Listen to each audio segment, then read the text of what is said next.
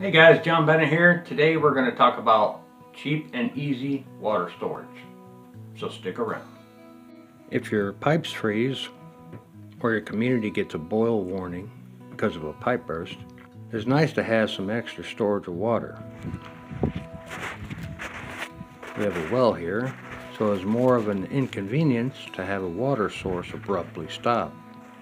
Having an off-grid water source is nice, because when the city water pipes burst, thousands of people may be affected.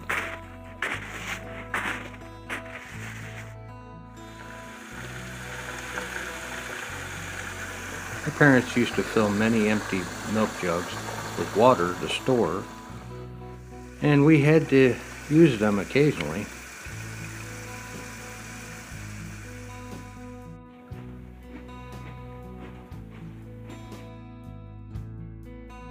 But just don't throw the jugs away in the trash.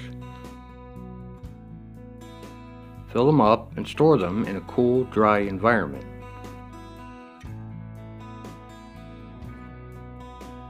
Even just a dozen or so gallons of water set aside will be a great asset when the time comes.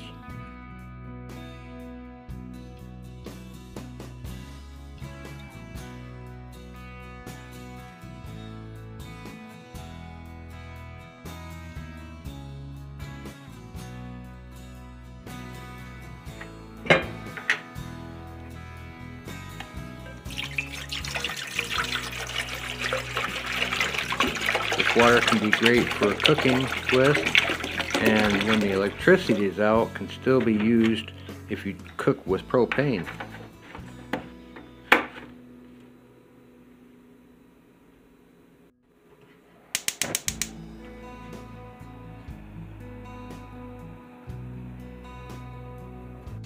Other uses are pretty obvious, like washing up,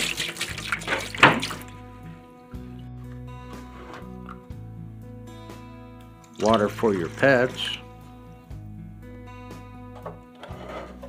or making your morning coffee.